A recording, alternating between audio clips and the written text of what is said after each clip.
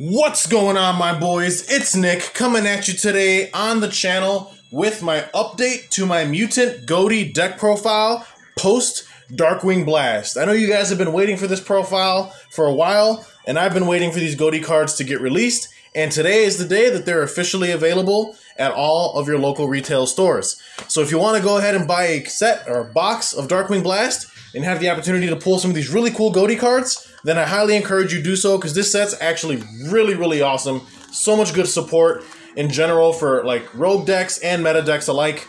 But with that being said, we're going to jump right into this updated profile. And for those of you who think you've seen Myutant Ghoti profiles already, I'm here to let you know that this will be the most definitive version of the deck as possible.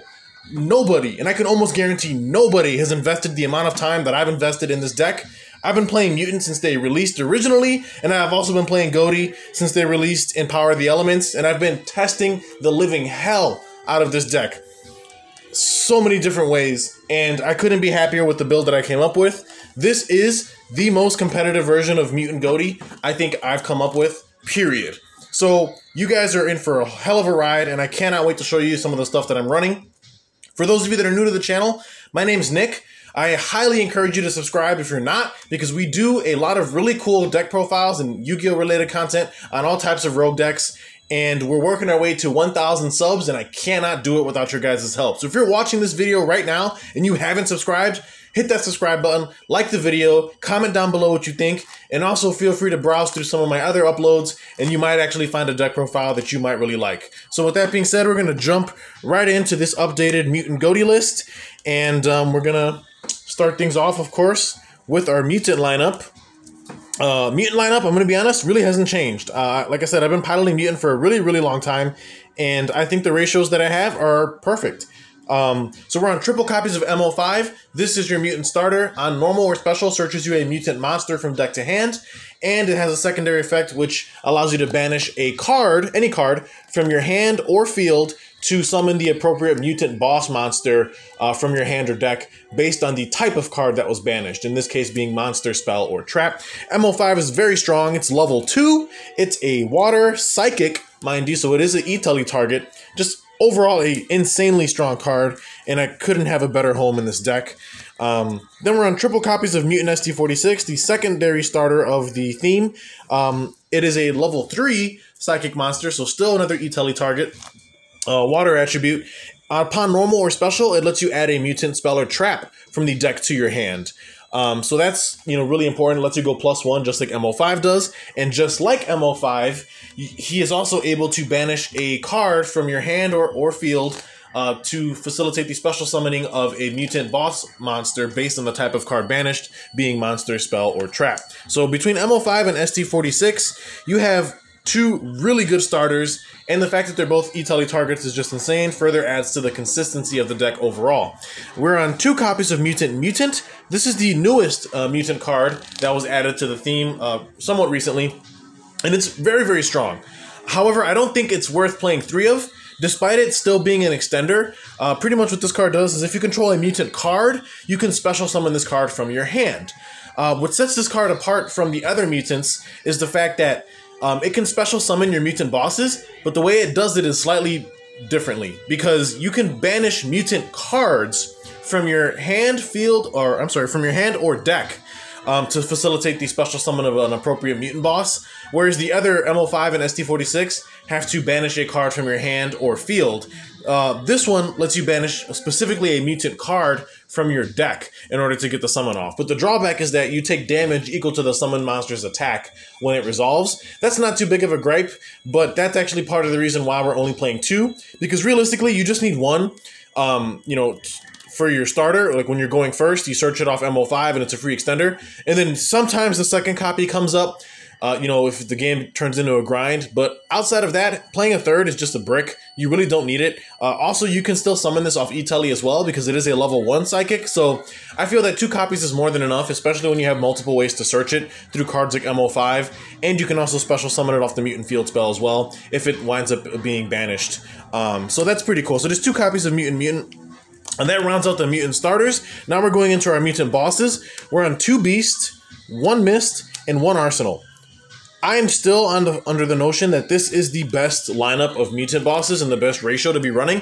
I've seen people play like 2 Beast, 1 Arsenal, don't run Mist.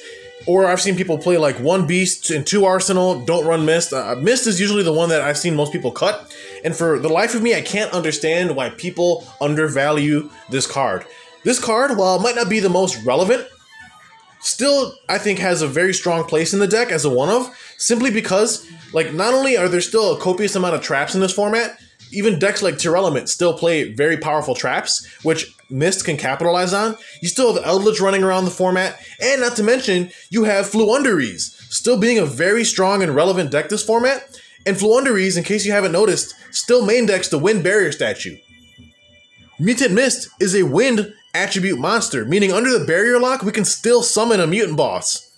If we're not running Mist, we don't have like access to that. So I don't understand why people seem to think that Mist is a bad card. I appreciate having the additional name and the additional attribute in deck because honestly, it comes up so much. I can't count how many times Mist has bailed me out of a jam, whereas Beast and Arsenal are usually the one taking all the heavy punches and the heavy hits. When my board gets cleared, Mist is usually the one that I tag into and help save the day. So 2 Beast is relevant because Beast is the one that you can special summon if you banish a monster specifically. And since this is a Ghoti variant of the mutant deck, Beast comes up a lot. But Mist you special summon by banishing a spell, and Arsenal you special summon by banishing a trap off of your mutant starters respectively. Beast is a spell negate and banish. Very, very strong as a quick effect, mind you. Mist is pretty much a pot of greed. Whenever your opponent activates a trap card or trap effect, as a quick effect, you get to draw 2 cards. And then Arsenal, he's pretty much whenever your opponent activates a monster effect, as a quick effect, you can target a monster on their field. Doesn't have to be the monster that activated, keep in mind, and banish it. Now, they're all quick effects, and then the cost is that you have to banish a card you control or have in your hand. And this is why the Myutant Ghoti variant is so powerful, because the banishing is cost. So even if their effects get negated, you're still banishing cards, and in the instance where you're banishing Ghoti specifically, you're getting a lot of insane recursion and really strong value back for your investment, which you otherwise wouldn't get in like a pure mutant deck, for example. So I still think that 2 Beasts, 1 Mist, 1 Arsenal is the perfect ratio. Also, something else to note, they all have various forms of protection from targeting immunity. For example, Beast cannot be targeted by monsters, specifically. Mist cannot be targeted by spells, and Arsenal cannot be targeted by traps. I can't tell you how many times that those protection effects come up, where people try to imperm the Arsenal, or Effect Veiler Beast, or Forbidden Chalice the Mist. Like, it doesn't work. Anything that targets will not affect these cards, and each one floats upon destruction into a specific banished mutant card.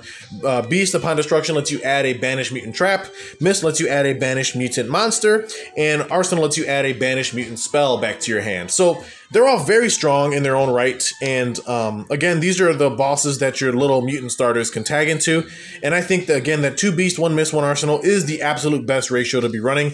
I really don't understand why people continue to seem to think that Mist is not relevant this format, or any format.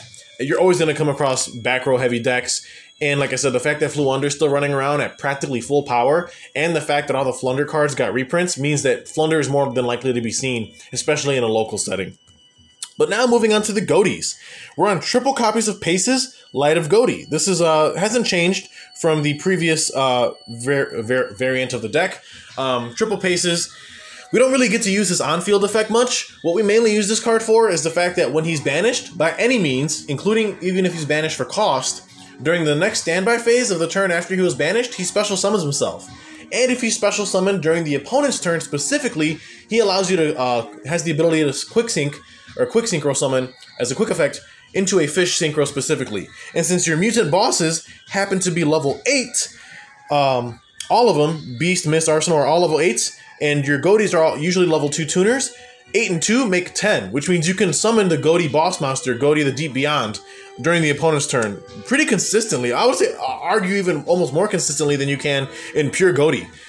Especially since like pure Ghoti, for example, doesn't even have like a 1-card combo, where at least what Mutant does through cards like Mutant, where even if you just have nothing else and all you have is 1 copy of Mutant, you can still get to a mutant boss through a single Mutant, which I think is cool. But anyway, so triple Paces, again, we just use these cards as banish fodder, and unlike any other card you banish, the Ghotis give you advantage on the following standby after they're banished. It's almost like, you know, you pay up front your cost, and then you get your return investment on the standby phase in the form of a free summon and the ability to synchro into stuff that you normally wouldn't have access to. But moving on, 2 copies of Shift, Fairy of the Ghoti. Again, this ratio hasn't changed from the previous version of the deck. I think Shift does pretty much the same thing as Paces does. If he's banished, doesn't matter how, during the standby phase of the next turn, he can summon himself, and if it's the opponent's turn, he can quick sync into a fish synchro specifically. What makes Shift a little bit different than Paces is that Paces' first effect states you can banish Paces to special a fish from hand. We usually don't need to do that because we're not really playing that many fish that are worth special summoning from hand. So Paces usually gets used for the secondary effect, the banish one. But Shift, on the other hand, his first effect actually comes up a lot more in the sense that if he's in the graveyard, he can banish himself by targeting a fish on field and increase the attack of that fish monster by 500 points into the end phase.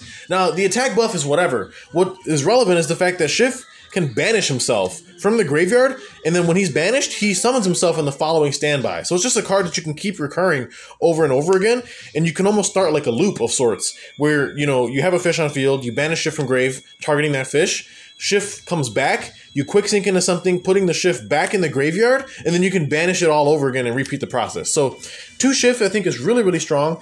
I could see the argument for playing 3, but given that this is not a pure Ghoti deck, we wanted to keep the main deck count small.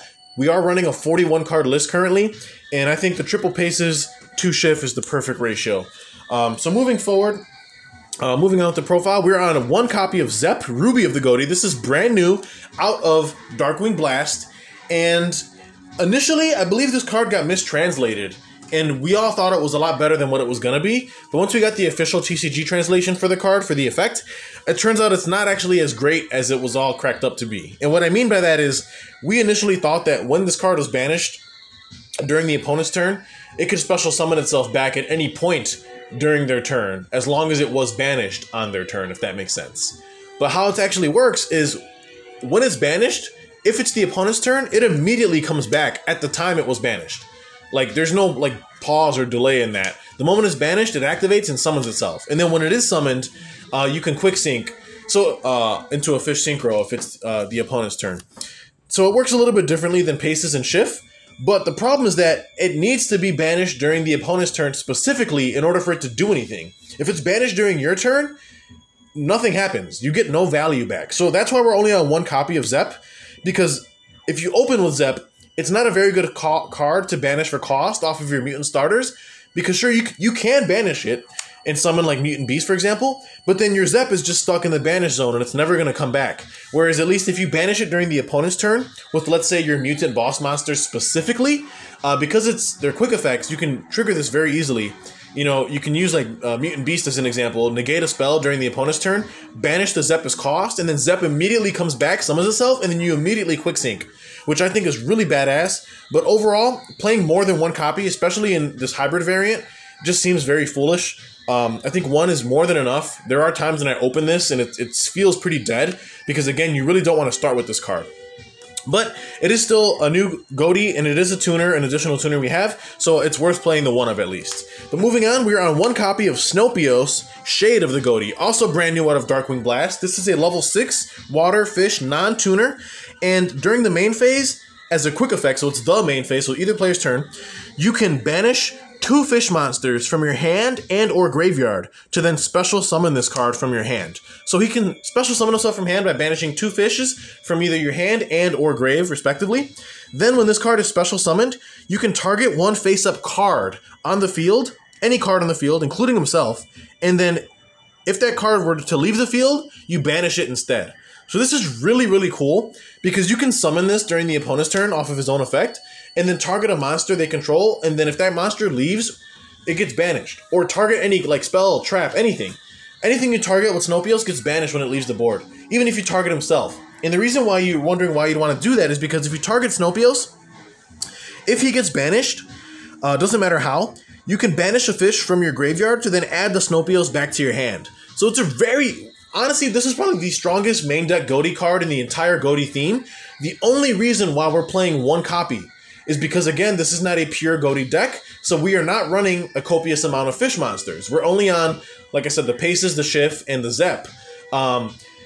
And that's just not enough Ghoties or fish to warrant running multiple copies of Snopios, because Snopios is only live if you have either fish in hand or grave to banish, which, given the small amount of fish we run, doesn't always come up. So that's why we're on the 1 copy. But this card is absolutely nuts and does some really cool interactions. I can't wait to show you guys like combo tutorials and live duel videos showing what this card is actually capable of. So 1 copy of Snopios, and then newly added to the deck to help support some of our fish combos, we're on 2 copies of Lifeless Leaf Fish. This is a brand new card to the deck, at least. It's been around for a bit. It's a level 4 water fish monster, and when it is summoned, doesn't matter how, it can be flip summoned, special summoned, normal summoned, you can send a fish monster from your deck to the graveyard except himself. Lifeless Leaf Fish is able to dump your copy of Shift, Fairy of the Ghoti, from deck to grave, and then you use Shift's effect in the graveyard to banish it, targeting the Leaf Fish, and it gains 500 attack, but again, that doesn't matter. You're only doing this because Shift can banish itself from grave. And then during the opponent's standby phase, or the next standby after it was banished, Shift comes back, and then you can quick sync using the Shift and the Leaf Fish into something very, very spicy, which we'll get to shortly. But Leaf Fish, very strong as an additional summon for this deck. If you're not relying on the mutant line specifically, or if you have like an E-Telly, for example, you can normal summon the Leaf Fish and then E-Telly into your mutant combo, and then have both engines running simultaneously, which is really strong. Now, Leaf Fish does have another effect, but it seldom comes up. He can like shuffle 3 fish monsters from the graveyard back in the deck and then draw a card. But again, that seldom comes up, and honestly, it really doesn't matter for the purposes of this deck specifically. All we really use the Leaf Fish for is for the on-summon effect that it has. But moving on to the last card in the main deck is 2 copies of Kashtira Fenrir. Something that you'll probably notice over the course of this profile is the fact that we are running less of a hand trap lineup, which means that going second is sometimes a bit of a chore because now we have less ways to disrupt our opponent during their turn specifically. So I wanted to add something to the deck that helped us going second, and Fenrir was the absolute perfect card. Now, I'm well aware that Fenrir is absolutely crazy expensive, and if you can't afford Fenrir or don't want to run it in the deck, you don't have to. This is a disclaimer, Fenrir is not needed in this deck by any means. The only reason why I'm running it is because I wanted to build the most competitive version of the deck I could, and Fenrir was an obvious choice.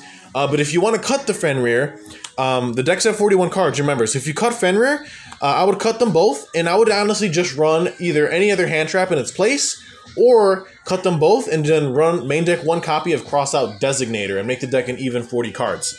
Crossout has some really cool applications in the deck because you can use Crossout to banish like Paces or Shift, and even though it negates their effects this turn, it doesn't matter because their effects don't trigger until the following standby after they were banished. Or you can also use Crossout to banish one of the mutant bosses, which can help get cards like Mutant Cry online for you if you don't have a different attribute mutant already in rotation. Outside of that, though, those would be the things that I would consider if you don't decide to run Fenrir, but we are running Fenrir, and Fenrir's absolutely cracked. Prepare to see this card everywhere you go. It's going to be very annoying, and it's difficult to deal with. It either going first, it adds an additional disruption for your opponent to deal with alongside your other stuff that you set up, or going second, it's just a card that they have to answer. Otherwise, they will get one of their cards banished face down. So it's going to bait negates, which is really what we want it to do. And it can even search itself, which is just stupid. But moving on, that's it for the monster lineup. Now we're going into the spells. 2 copies of Evolution Lab. This is the Mutant Field spell. This allows us to special summon a mutant that's either banished or that's in our hand, as long as it's level 4 or lower. And then it has a marginal attack buff for mutants on the field. All mutants gain 100 attack for each banished mutant card with a different name. And then it has a mulligan effect where you can take a mutant monster from your hand, place it on the bottom of the deck, and then draw a card. This is nice when you brick or draw the level 8s, because usually you don't want to draw the level 8 mutants. So you can put them back and at least mulligan your hand somewhat. So just 2 copies of the field spell, very, very strong. Then we're on 1 copy of Mutant Fusion. This card is like your typical fusion spell, fusion summons using material from hand or field. However, if your opponent activated any card or effect this turn, you can also use material, up to 1 material each from your deck and or graveyard. So if your opponent activated any type of card during your turn, this Mutant Fusion becomes a Shadal Fusion and Miracle Fusion all in one. But you just play 1 of it, because that's more than enough for what you need. Then we're on triple E-Telly, of course, because all of our mutant starters are psychics, and E-Telly is just free extension for days, can also help us play through disruption. Then we're also on the 1 Called by the Grave in the main, again to stop hand traps and just any annoying things that we don't really want to deal with. And that's it for the spell lineup. Now we're into the traps. Triple copies of Mutant Cry. This is pretty much how we're going to be fusion summoning most of the time during the opponent's turn. Think of this card as like Tri-Brigade Revolt, but for mutants. This lets you fuse using material from your field, your graveyard, or your banished zone by shuffling it back, and then you make a fusion monster. Very strong card. Cannot understate how many times this card has gotten me out of a pinch. Then around 2 copies of Mutant Expansion. This is like an in-archetype version of Emergency Teleport. However, it has the additional benefit of, if one of your mutant level 8 or higher monsters would be destroyed by a card effect, you can banish this card from your field instead. So it gives you not only like an E-Telly type of effect, but you can also protect your mutant bosses. Then around triple copies of Infinite Impermanence, the only hand trap we're main decking at the moment. Still very relevant even in this format. Imperm is just possibly the best hand trap, if not one of the best in the game right now. Then around 2 copies of Draco Utopian Aura. Think of this like Solemn Strike without the life point payment, but you have the added benefit of, or the option to banish a monster from hand to then steal the monster that you negated and destroyed with this card. Nuts, especially when you consider that you can banish Ghotis off of this and then get free advantage off of them on the following standby. Stupidly powerful card. Cannot underestimate how great this is. And then for the last card you main deck is 1 copy of Ghoti Fury. This is brand new out of Darkwing Blast. It's a continuous trap, and all we really use this card for is the first effect. And what it does is we can target a fish we control and a monster the opponent controls as cost, banish both monsters until my next standby phase. Keep in mind, my Ghotis, if they're banished, will come back during the following standby, no matter whose turn it is. But if I banish an opponent's monster with this, it won't come back until my standby specifically. So this is a continuous spot removal that I can repeatedly use to either bait out negates or remove annoying threats, so I can build a board and then deal with the card later when it comes back. So as a one-of, it's fine. Again, this deck is still in testing, but I think I've tested it more than enough times to confirm that this build is very playable and very, very strong. Like I said, for the update for the Mutant Ghoti list, realistically, the only new cards in the main deck are Zep, Snopios, the 2 Leaf Fish, the Fenrir, and the Ghoti Fury. But those changes alone makes the deck way more consistent and more powerful. Now we're going to be moving into the extra deck. We're on 2 Synthesis, 1 Ultimus. Again, this ratio will never change. Think of Ultimus like a better version of Invoke Mechaba, and Synthesis is like a Zodiac Trident on Summon. Where upon its fusion summon, it can target a card in the field and destroy it. Very, very strong fusion monsters that the deck has to offer. Then for the brand new Synchros, we're on 1 copy of Arion Post, Serpent of the Ghoti, the brand new Ghoti level 6. This card is nuts. When it is Synchro summoned, you can banish a level 6 or lower fish from your deck. Then if this card is sent to the graveyard or Synchro material, you get to target a fish in your graveyard, banish it, then add a fish monster with an equal or lower level from deck to hand. This card jumpstarts so many plays, and you can access it super easily off the Lifeless Leaf Fish line. It's nuts. I can't underestimate how amazing this card is. Then around 1 copy of White Aura Dolphin, just as another additional level 6 Synchro we can go into, which has the added benefit of like debuffing the opponent's their attack of their monsters, and if it's destroyed by any means, we can banish a water from grave to resummon this card, and then it's treated as a tuner. And that resummon effect isn't even once per turn, so every time it gets destroyed, we can continually banish water monsters to resummon this thing over and over again, and then usually the cards we're banishing are Ghotis, so then the Ghotis are triggering on the next standby to come back anyway. But our Aura Dolphin is really, really cool for that.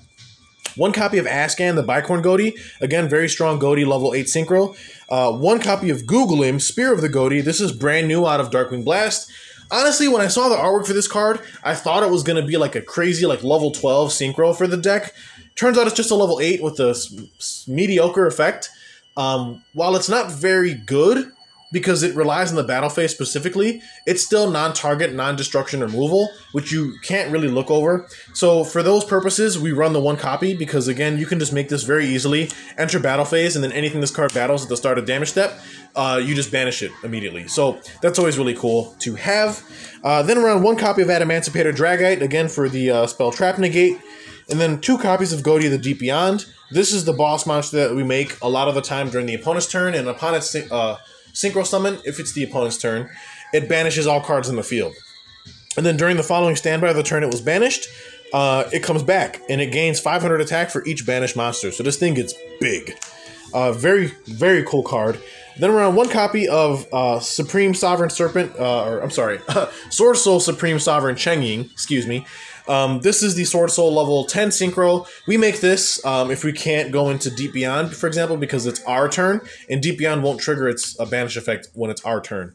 So this is another really strong level 10 we can make during our turn that its effects synergize extremely well with how the deck operates. And then we are on 1 copy of Psychic End Punisher, again, very strong, a level 11 Synchro. 1 Dingirsu, Orchestra of the Evening Star, because a lot of our level 8 mutant bosses are level 8s, so in a pinch we can overlay them, make this, in non-target, non-destroy, send something on field to grave. And then we are on 1 Sprite Elf in the 1 copy of Eerie of the Water Charmer in the extra deck to round it out. Moving on to the side, we'll run through that very briefly. We are on 1 Bestial Magnamut and 2 Bestial Druisworm. These cards take the slot of the Dimension Shifter we used to run. We no longer play Dimension Shifter, neither in the main or the side. Reason being is I just think there's too many decks in the format that either A, don't care about Shifter, or B, can play right through it. The only deck that really loses to Dimension Shifter specifically is Tearlament, but now that we're going to have Magnificent Mavens dropping next month, which comes with the brand new Ishizu cards, I feel like a lot of Tearlament decks are going to be main decking Herald of the Orange Light, which hard counters Shifter anyway. So like I just think Shifter's bad moving it forward. So we replaced them with the brand new Bestials because they're pretty much all DD Crows with a free body and very strong effects. Magnamut, when it's summoned, can search any dragon from deck to hand, in this case being Druisworm. And then Druisworm, if it's sent to the graveyard, doesn't matter how, we can target a special summon monster the opponent controls and send it to grave. This pairs very nicely with our Ghoti level 2s because we can use the Druisworm and a Ghoti tuner to make a level 8 Synchro on the opponent's turn, especially since the Bestials are all quick effects to summon themselves by banishing lights or darks. So very cool interaction there. Then we're on triple Dark Ruler in the side, of course, because going second, you just got to be able to, like, break their board. Triple MST in the side deck as our spell trap removal of choice. I don't want to play Twin Twisters because there's nothing we really value off the discard, and I don't want to play Cosmic Cyclone because we already pay enough life points by using our Mutant in our main deck. And I don't want to be caught in a situation where my life is too low, especially in Game 3. So I think MST does the job perfectly fine. You know, it's still spell trap removal at its finest. It's a 1-for-1 trade. Then we're on 2 triple Tactics Talents in the side, again, just to help facilitate with going second. 1 Mutant Blast. We side into this for specific matchups. Pretty much just an equip spell that, while it's equipped to a level 8 or higher mutant, at the start of damage step, if it battles an opponent's special summon monster, you can banish that monster. So pretty similar to the Googlim, the brand new Ghoti Synchro, but just in the form of an equip spell, which is searchable in our theme. And then for the last cards that we run on the side is triple Evenly Matched, again, just to help break boards going second. But that's going to round out the updated Myutant Ghoti list post Darkwing Blast, guys. Let me know what you guys think of this deck. Honestly, it's the chef's kiss. It's so strong, and it is the most consistent Myutant Ghoti deck I think I've built on the channel thus far.